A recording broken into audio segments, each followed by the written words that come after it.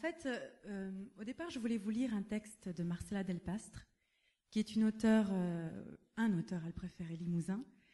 Et en fait, j'ai gardé l'essence et j'ai puisé en moi quelques mots. Voilà.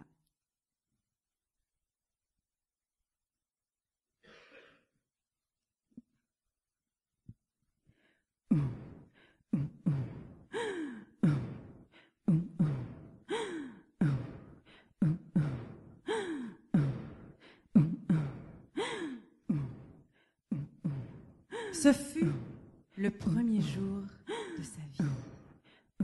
Ce fut la première nuit de ses jours. Et toute sa vie, ce fut la même histoire. Un crocodile sommeillait là. Mais là, ne le voyait pas.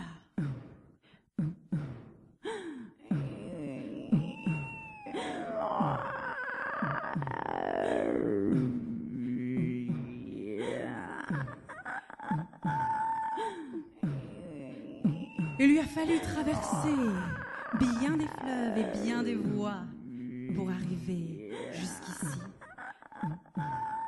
Il lui fallut traverser bien des fleuves, bien des voies pour arriver jusque-là.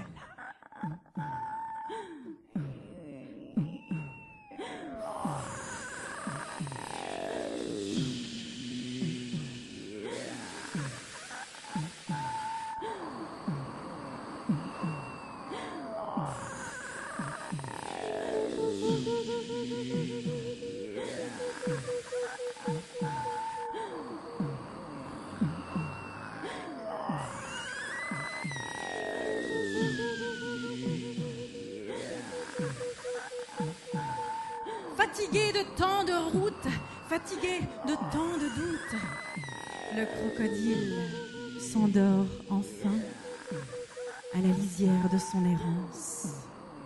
Le crocodile s'endort enfin sous les pommiers de votre enfance.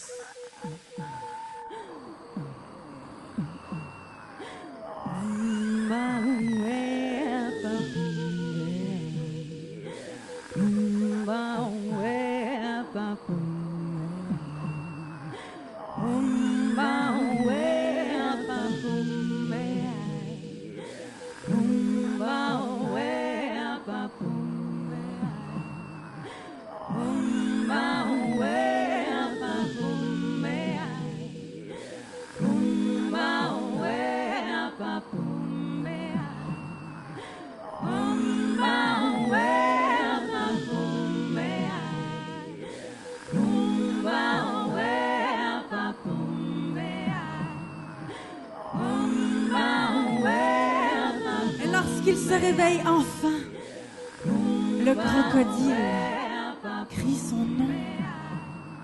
Et son nom, c'est le mien!